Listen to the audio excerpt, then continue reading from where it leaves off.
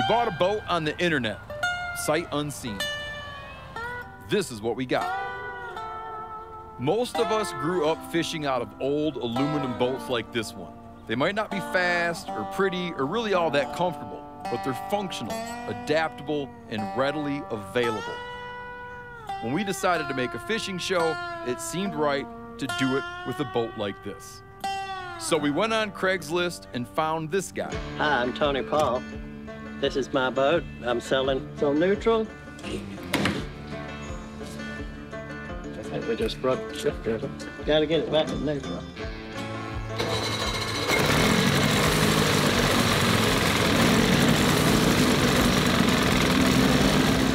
And this one is the lights. Yeah. They used to work. Y'all are gonna have fun getting this one though. We had no idea what we were getting into. It's an old boat. That's, you know, it's a 30-year-old boat, 50-year-old trailer, 50-year-old motor. But if just tinker with them a little bit and away you go. We're taking this boat from Texas to Florida to Georgia, putting it in situations it was definitely not designed to handle. What was that?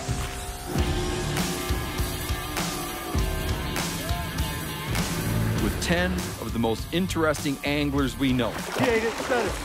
Yeah! Oh, dude, that is really fun, man. They'll each get one day to make whatever modifications they want. One boat, 5 fisheries, 10 anglers, 2,500 miles, unlimited bad ideas. Got it. This is Das Boat.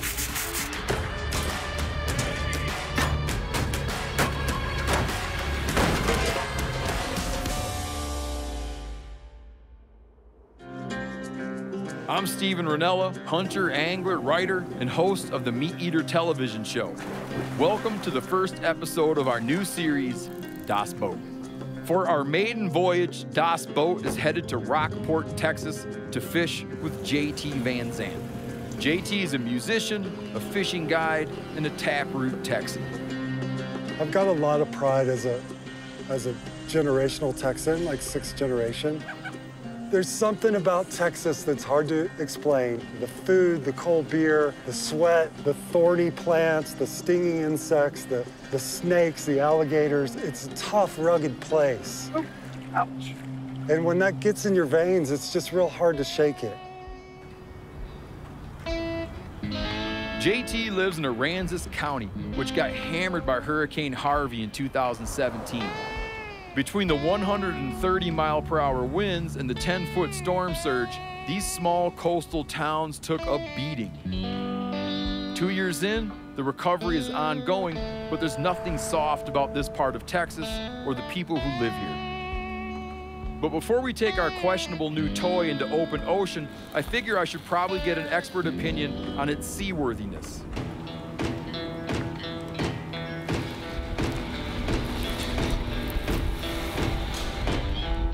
Let's talk about the trailer for a minute. I mean, it's fine. Maybe new rubber on there? Maybe fix that tire. Fix the flat tire, yeah. Well, there's competing wisdoms. There's a stitch in time saves 9. And then there's, if it ain't broke, don't fix it. You got it. So. What are we gonna do? We're gonna pull the motor off, put a Honda 40 on it, correct? Yeah. When people want to reinforce the transom, which we have to do, right? Yes. Now, why is that?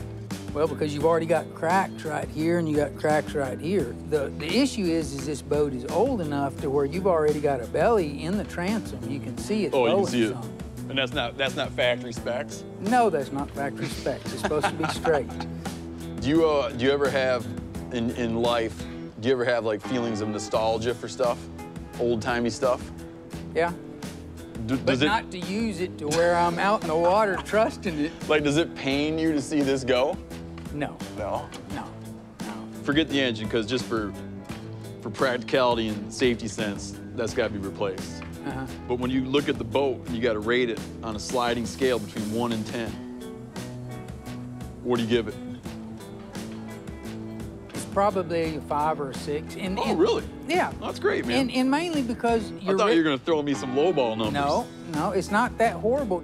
Probably just strip some of this stuff off, huh? Yes, all of it's coming off. All your cables come off, the binnacle comes off, the motor will come off. Yeah, all of this will be replaced. Let's do it.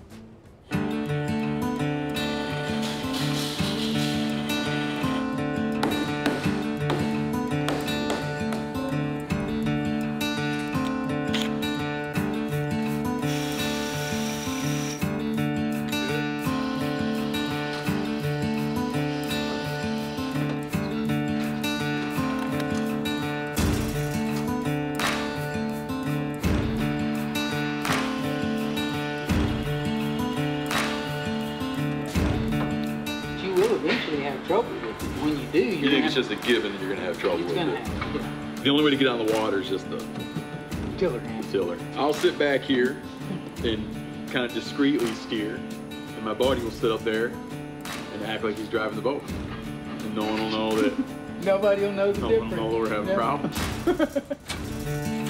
After working on modifications all day with the guys at the shop, I wanted to add one final safety upgrade before calling it a day. Beautiful. Almost makes you want to have something catch on fire, don't it?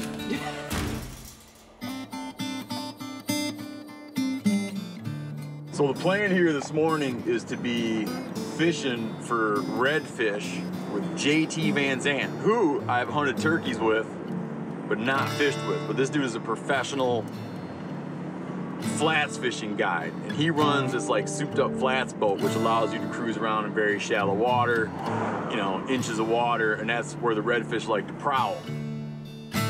As I got into catching redfish on a fly rod, it just really opened me up to learning to love nature and seeing these bright, vibrant colored redfish swimming in these shallow waters. I just thought, how could there be anything more magical or cooler than this?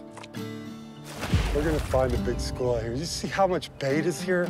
See these two little reds out to our left? You see this guy at 9? He's in the shadow, way close.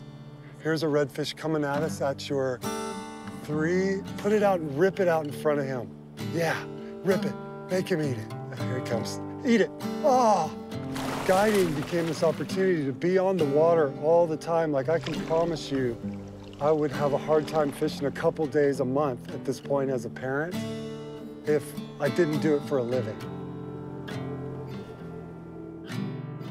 With this boat, that ain't gonna happen. So this is kind of messing up JT's plan a little bit, or his normal way of processing, but we're gonna see if he can be cool about it and go along. He's a pretty, you'll see, very laid back dude, so I'm not too worried about it. What do you want out there, goddamn? What's up, Hey, man? Steve, how are you, buddy? How's it going, dude? Good to see you. Come on in. you. Oh, it's good to see your house, man. Thanks, buddy. It's where you sleep. Little rental place, my kitchen / bedroom. This is my post-Hurricane Harvey setup. Oh, where's your pre-Hurricane Harvey set up? Close to where we're putting in. Oh, really? Yeah. You get displaced? Got You're a space, refugee? Yeah, it is. Along with 80% of the folks here, but it recovered quickly. Where's this rig? Outside. Let's check it out.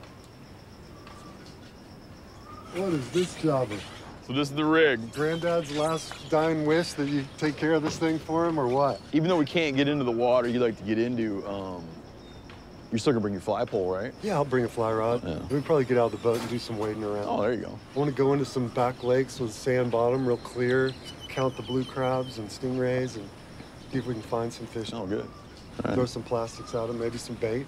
I'm gonna break with the normal protocol today and go with the nostalgic version of how these type of crafts were always used in fish back then. This is, yeah, this is like, growing up, this is all the old dudes. The floating version of the Airstream trailer. It's funny to have not seen it float. So it hasn't been even There's on just a like test run yet. there's just an assumption that it floats. Right on, we get to christen it. What a deal.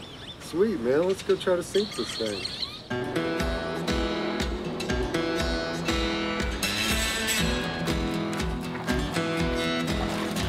All right.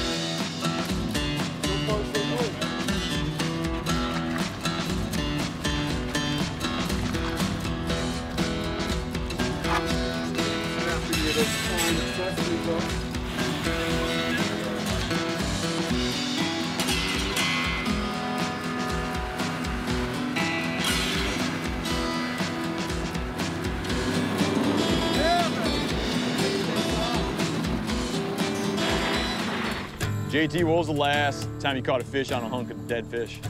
Man, to tell you the truth, I can't remember. I have on good authority from your buddy, Uncle Eater.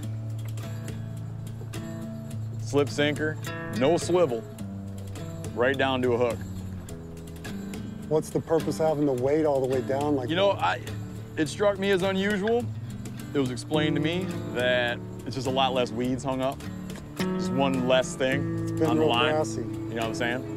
JT is a die-hard fly fisherman, whereas I regard myself as more of a conventional gear fella. Naturally, there's a tension I needed to address. You know, humans, like, we're pretty tribalistic, right? I'm not even trashing the need for tribalism because it gives you a sense of identity. With that said, some of the tribalism can run, it gets a little bit overly nuanced, you know? But I do feel like I have a sense of tribalism for just people that like to hunt and fish. Like if I had $1 and there's two people that needed to borrow $1 and one hunted and fished and one didn't, I'd lend the one that hunted and fished $1. 100%. But some people, I think the tribalism runs like it just gets so esoteric, where it's like, well, my tribe, right? We fish with only like spinning rods, but only artificials, and I hate the dude that would put a night crawler on the hook. That's a little detail-oriented. Well, within the fly fishing community, down here on the Gulf Coast early on, people just made fun of it. They didn't understand why on earth you'd be waving a fly rod down here. Yeah. A wimp stick, they call it. Total ridicule. But it's accepted now as part of the, it's a small slice of the pie, but it is a slice. But I think fly fishermen have earned themselves a sort of a stereotype of being almighty, and I think in some cases rightfully so. In fact, and I'll say this, I mean, if you're going down the road in Rockport and you see a bar and in the parking lot it's loaded with poling skiffs, keep going. There's no fun to be had in there. Find a bar that's loaded with airboats outside, strap on your boots and get ready for a good time. Poling skiffs and my buddies in airboats are pretty much the only people with mechanical access to this area based on the performance of their boats. Yeah. So we tend to have this shallow water to ourselves. That's a great example of sort of that tribalism you're talking about coming together. An airboat and a poling skiff have two entirely different methods of fishing. But they're a fringe group of individuals who enjoy the same water, right? So especially in Rockport, there's been a coming together of those two groups. You know, when it comes to wildlife issues that come around that tribalism or tension between different user groups, when people are doing conflict resolution, you'll often hear these people discuss this idea of finding the common ground. It's so easy to find on these kind of issues, because it's like it's a damn fish. Like, we all agree that that thing's cool, and it's right there. Bait fishing just wasn't working, and we were getting bored waiting for the fish to come to us. So JT and I decided to go looking for a few. We pushed the boat into some shallow creeks and marshes with the hope of sight-casting flies to cruising reds. Not knocking the bait thing, but I'm too OCD to sit out there and wait for something to happen when I feel like I can proactively Bring it to get shallow and bring it to them, you know? Normally, JT stands on a raised platform and pushes his boat through the skinny water with a long pole. He's used to having that elevated vantage to see fish from a long way off. With Das' boat, we have to get a little creative. What I'll do is have you stand on that.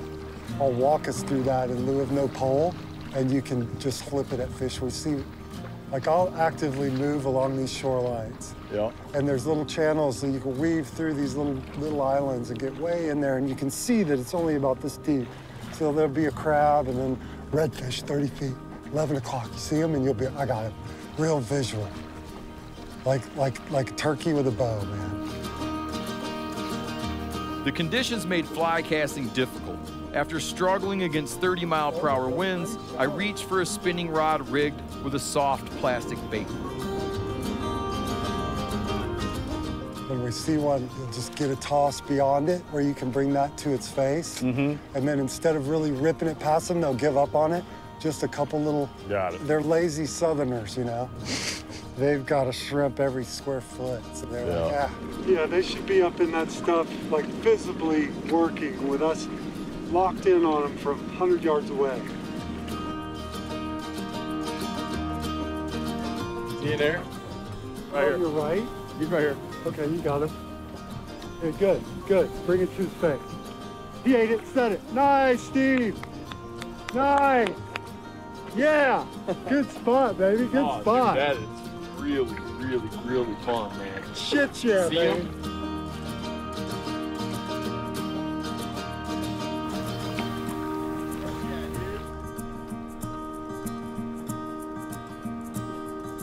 That's cool as shit. You gotta go from the instant. It's not the instant. Yeah. All day long, baby. Way to go, senor. Good job. Yeah, we're gonna honor you well. You see your process here. You were saying that when you do keep fish, you like to Bleed them out. you like to make you got a little ritual. Yeah, just slit their throat and let their blood return to the resource where they came from. One for the cooler, man. Great work on a tough day. Way to go.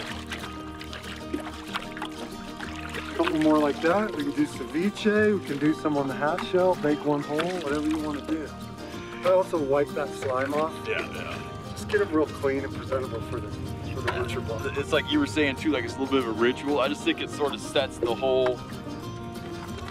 You kind of put something in motion when you get a fish and take care of it right from the start. Yeah. Bleed it, treat it respectfully. Guys like me who like to fish for meat, when I'm on a river and it's like a no-kill river, I'm like, dude, but that's like fishing, like eating fish is foundational to fishing. It's an ancestral food acquisition activity. How could you possibly remove it? Yeah. But he talked to another guy and he's like, you know, I raised my family guiding on this river. This river simply can't withstand this amount of angler pressure if everyone's killing 5 trout a day. All that's It doesn't gonna be work. accounted for. Yeah. But I treat it in a way that's sustainable, and I'm not having a negative impact on other people's chance for success. To me, if we all keep that in mind, then the resource benefits, the recreational aspect of the benefits, and we stay friendly with one another. You're familiar with sort of like the concept, the very difficult to define concept of fair chase. I heard this guy, he has this great argument. He's like, forget about the word fair chase. Let's talk about fair share, right? Fair share and fair use. And get rid of that what you do is not the right way. Or like my way of hunting or my way of fishing is right, your way of hunting or your way of fishing is wrong. And let's just look at, we have a finite resource. What's fair use? You know, I don't condemn coming down here to catch a limit. That's a legal activity. But if it's the only thing in your mind, coming to a beautiful natural resource like this is just catching my limit of fish, then your blinders are on for so much other stuff that's here to enjoy. You got the boat all bloody now, man. All right, good work. It's hard to quit fishing.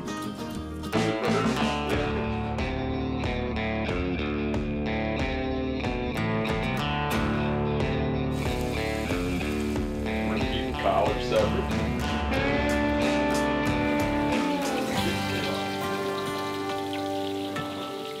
That's the closest thing to a chicken thigh on fish. You know what I mean? It really is. Yeah. Right. If I had to pick a fish to eat for the rest of my life, it would be a fish like this.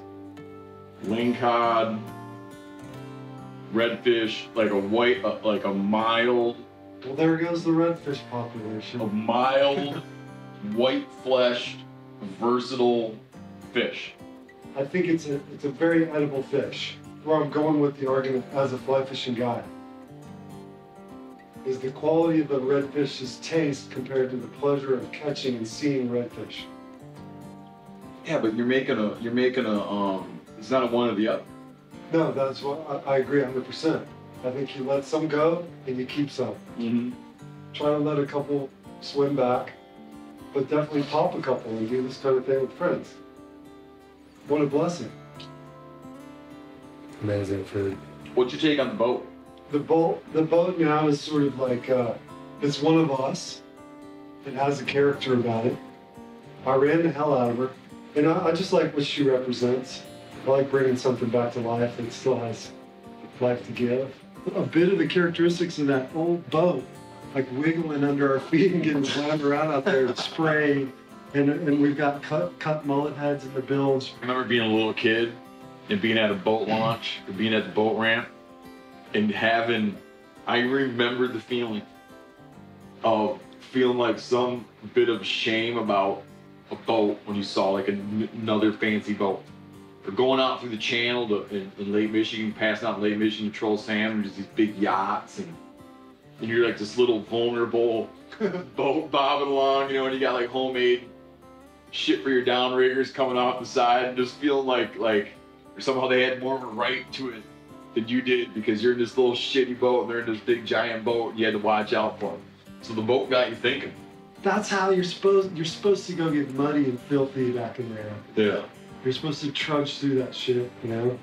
I love that. I'm leaving the Keys with JT in hopes that he'll pass Das' boat on to another buddy who will then pass her on again. This is just the start of a long and entertaining journey. All right, man. What did I do to deserve this? You fish it if you want and pass it along, and I think someday, I don't know what's gonna happen with the boat, but someday I hope to see those again. Good deal, buddy. I mean, not just those, but yeah, the whole rig, yeah, not whole shit. Yeah, the boat. The experience. Das' boat may be 30 years old, but this adventure is just getting started. In the next chapter, the boat goes to Austin, Texas to fish with renowned guide Alvin Dedeaux and award-winning Texas chef Jesse Griffiths.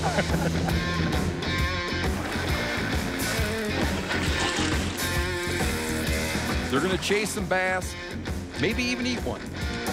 Don't miss it. Thanks for tuning in. I hope you like what you saw.